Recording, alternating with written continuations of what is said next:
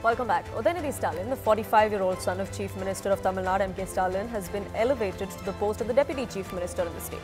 This decision marks an important moment in the ongoing leadership consolidation within the ruling DMK. For one, it solidifies Udhayanidhi's growing influence within the party and the government. His ascendance to Deputy Chief Minister's position also comes as he continues to attract national attention.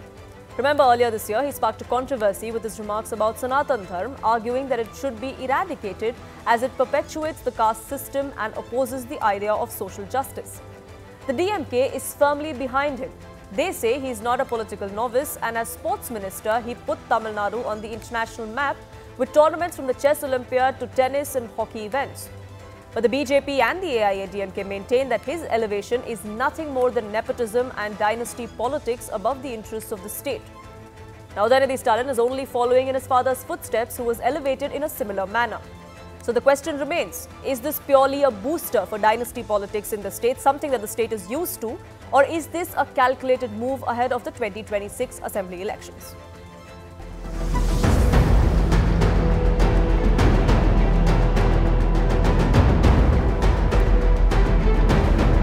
More of a responsibility than a post, so I'll definitely try to give my best for the people of Tamil Nadu. Definitely there will be a criticism only, not everybody will be appreciative of you. I will definitely have to prove it only by my work. See, this is one more example. They are proving the dynasty politics. They are thinking only for them family. ये खानदानी सियासत और विरासत वाली पार्टियां इन कहीं भी तलाश करेंगी, ढूंढेंगी, तो बहुत दूर का भी, बहुत नज़दीक का भी कोई व्यक्ति होगा तो वो खानदानी सियासत और विरासत वाला ही होगा. First thing is that he is accepted by the whole party and senior leaders. So he was made the deputy this year. There is nothing wrong in it, and the BJP cannot accuse him.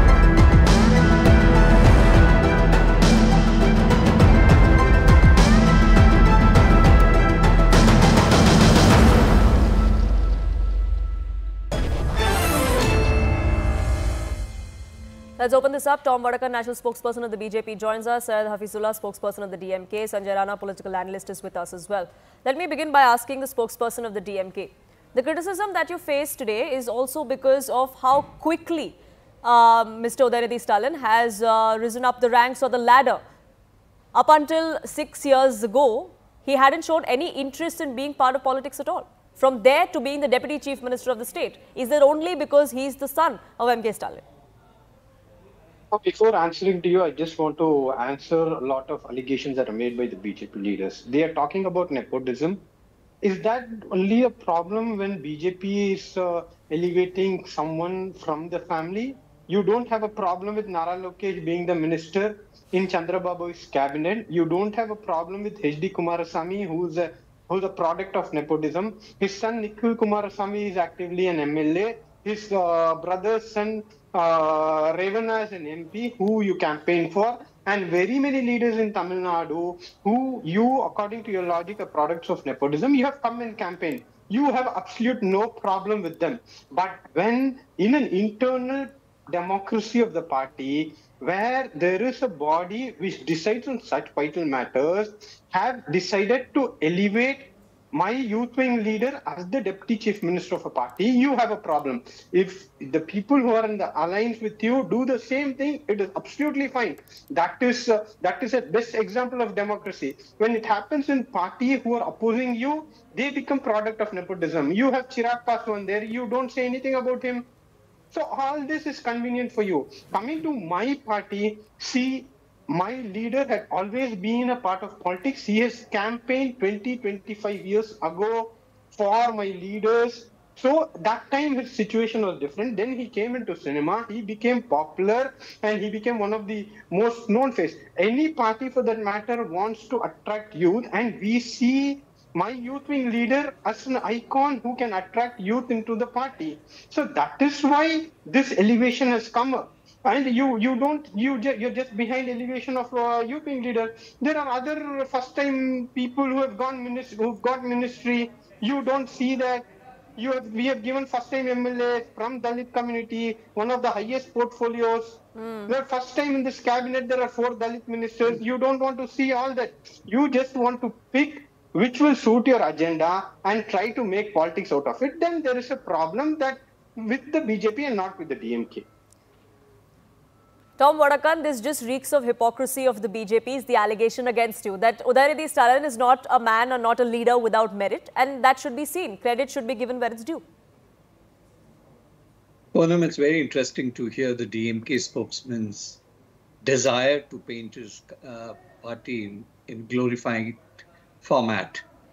Now, let me tell him one thing, that this is not, it is not a, rocket science or an astrologer that is required to predict Stalin's future course of action. He's probably, if they win, I repeat, he's probably heading to become the chief minister. He's the grandson of Karunanidhi. From Karunanidhi, it moves on to Stalin.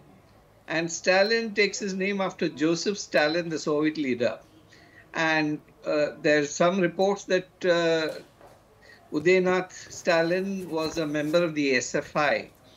Be what it may, whichever membership he takes and comes out in public, we have no problem. Now, as to the question of DMK trying to plan for the next elections, I think there's an admission. The admission is that they are trying to attract the youth. Now, this misconceived concept that they have, that the youth will be attracted by somebody who's come out on nepotism, don't insult the Tamilian voters. When you have somebody who comes on from the back door to become deputy chief minister and then followed to become the chief minister. But why do you say Tom Vadakan is the back door? Mr. Hafizullah, let him speak, please. He didn't interrupt you. Mr. Hafizullah, let him.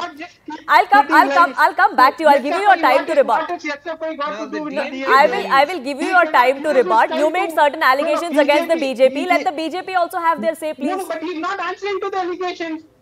He has not spoken about H.D. Kumaraswamy. Sure. Well, you should but he's responding to the allegation that you said of hypocrisy. He's saying it's not hypocrisy at all, that there is no merit. Entry of Mr. Stalin's son. Okay, Mr. Hafizullah, let's not do this, please. I'll come back to you. That you have aligned with the Congress party where anarchy exists and an accepted fact. So the bonding has become thick. But yes, the people of Tamil Nadu will react. The youth is disappointed because they do not accept nepotism. So the reality will dawn when DMK goes to the polls. But why do you say there is no merit at all, Tom Vadakan? As far as electorally is concerned, he's proved himself. The last time he contested elections, Udhayanidhi Stalin won by almost 70% vote share. He's been through the campaign as far as the assembly elections in 2021 were concerned, and he's consistently been there as far as a state minister is also concerned.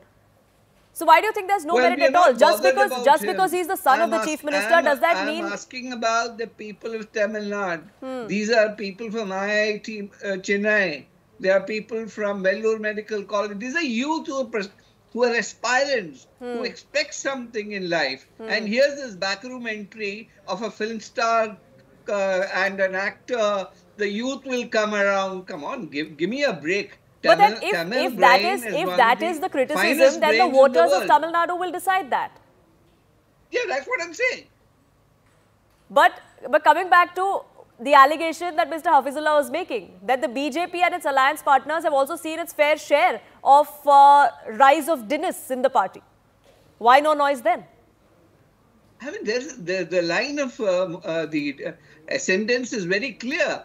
You have Karunanidhi, you have Stalin, and now you have the son. This is not happening anywhere. A son may come into politics. Merit is accepted. We accept merit. Whether it is our allied partners or whatever, if they have merit, they are welcome. But this kind of backdoor entry, is not acceptable in civil society, in democratic practices. If you want to convert Tamil Nadu into a monarchy, sorry, that is not acceptable to the people of Tamil Nadu. Okay, Mr. Hafizullah, 30 seconds for you to rebut before I get in the third panelist as well. No, but as far as I condemn this word. No, I absolutely condemn this word called backdoor entry, where many people in your cabinet, from Nirmala Sitharaman to the Foreign Minister Jaishankar, who haven't contested elections. So it is a backdoor entry that's very common in the BJP. But here we have a leader who has contested an election, who has been a minister. It is very ridiculous to say it's a backdoor entry. It's too quick, which is why these questions are being raised. I mean, the same model was too followed quick. when See, Mr. Karunanidhi was the chief minister and MK Stalin was made the deputy chief minister. But it took over a decade or more for that to happen, where MK Stalin did prove himself. No. This rise is too quick, which is why questions are being asked, is the criticism. That has to be decided within my party. He is telling that, see, in a democracy, you need support of the people. You don't have to be from Vellore Medical College or the IIT. It doesn't matter. If we have an IAS who's an IIM from your place has contested 2 elections and people have rejected him. So for winning people, you don't need big academia, but you have to be with the people and to understand emotions of the people, which my youth leader has done. That is why he has won. That is why his campaign is getting traction. So you do not estimate or you do not respect the voice and the mandate of the people. You say youth have rejected. Already in 2019, he campaigned. People were with him. They gave him 38 seats. In 2021, he campaigned. People gave majority to the DMK government. In 2024, he campaigned. People got connected with the voice and the emotions of what Udhayanidhi had to say. So you can sit in the studio and say that youth are not connected. You know what is happening in the BJP. People are going away from BJP in Tamil Nadu. So please introspect what is happening in your closet and not to come and comment about the emotion of Tamil Nadu and the intellect of the people of Tamil Nadu. And in the end, it's up to the voters of Tamil Nadu. Whether it's monarchy or whether it's merit, they will decide. But Sanjay Rana, speaking of... Sure. That is why BJP sure. And 2 years later, and 2 years later, there is another election that's going to come around. So Sanjay Rana, are we going to be seeing a battle of young Turks, so to say? We have Vijay's entry. We have Udhayanidhi Stalin, who perhaps is going to be the face of the DMK 2 years later when that election happens. And then we also have another young Turk at the helm of affairs in the BJP, Mr. Annamalai. Is this the new generation of politicians that we are now seeing that would be the faces of the 2026 election? Good evening, Poonam, and good evening to our fellow panelists. It's not surprising for me when people talk about the nepotism. If you look at any family-run parties, these kind of things are well expected. Whether it's a DMK, whether it's Samajwadi, whether it's RJD, whether it's a Congress, it's absolutely well accepted. Is going to happen. But when people talk about the democracy in the party, then I feel like to laugh, because democracy in the party. Do you have had any kind of election within a party? Do you think he's 45-year-old young gentleman who's become a deputy chief minister and congratulate him? But he's the only one. There was no young face in the party who can lead the party. Do you think it's possible? No, because they do not have any merit except they are coming from a special family background. If you look at the merit of Stalin, whether you look at merit of Tejashwi Yadav, whether you look at the merit of Rahul Yadav, Rahul Gandhi, what the merit they have? One is 54-year-old, another is 45-year-old. Do you think there is no young generation? Is there in DMK? There are so many intelligent people are there, including the spokesperson of DMK. I believe that is the most capable and intelligent than the son of Stalin. But he will not become a deputy chief minister because he is coming from the normal family. When you have a tagline behind you, then you become a special person and you become a deputy chief minister. Tomorrow you will become a chief minister. If you want to contest any election across India, just an MLA election, you have to invest at least 10 years in the 10 to 15 years politics to get the corporator ticket. Forget about the MLA ticket. After MLA ticket, how you become a chief minister, forget it. It's the 30-40 years story. That's the difference. That's the problem with the Indian family-run politics. This is called a family-run politics. And I don't know. I'm absolutely, I'm not supporting BJP. BJP should not question these kind of people. These people will do this activity because they believe everything is the family. Family is the God. And whatever the God will say, the party will follow, and the people of Tamil Nadu or people of India, those where this dynasty politics is going, will follow it. But this kind of politics is not new to the state of Tamil Nadu, and it has been rewarded in the past as well. No, so if that's the only concern, I don't think that's something that perhaps voters really care about. Yeah, absolutely, Poonam, I agree with you. It's nothing new in the Tamil Nadu. Tamil Nadu only see two film stars, obviously, Karunanidhi Saab and Jayalalitha Di. Apart from that, there's no other politician I have seen those who are seasonal politics.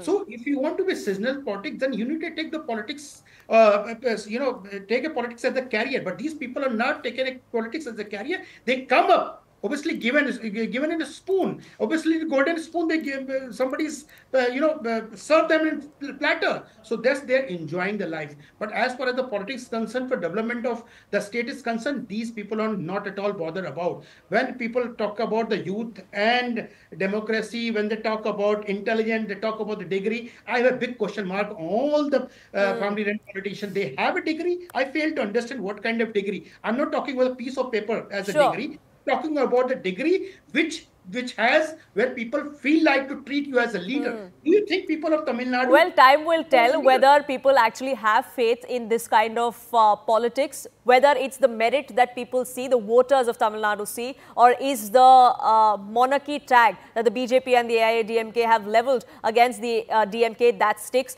Well, 2 years later, we are going to be seeing elections in the state and the voters will decide. 2 years is also the time for Mr. Udhayanidhi Stalin to prove his mettle and perhaps silence his critics with the work he does or does not do. But I have to leave it at that.